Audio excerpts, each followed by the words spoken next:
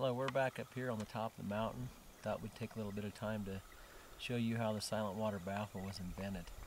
A friend of mine, Bart Summers, was up here and we were sneaking in on a herd of elk, and what the problem was is my water bottle was doing this the whole time.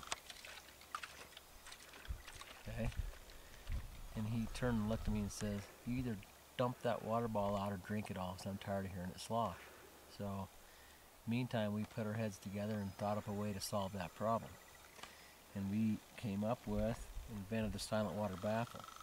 Simple baffle that is insertable into a 32-ounce wide mouth bottle.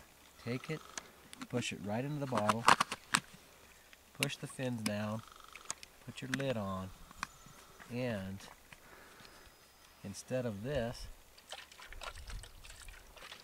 you go to this. Now, which one would you rather have in your pack? This or this? So we wanted you to think a little bit about that, and for one of the things we did to make it a lot easier, we never liked pop top lids, because every time you pop the top or to drink it, it leaks in your pack. We built a straw in the center there where you can drink out of it and never have to worry about that spilling or leaking in your pack. So this is the way to silence all your water.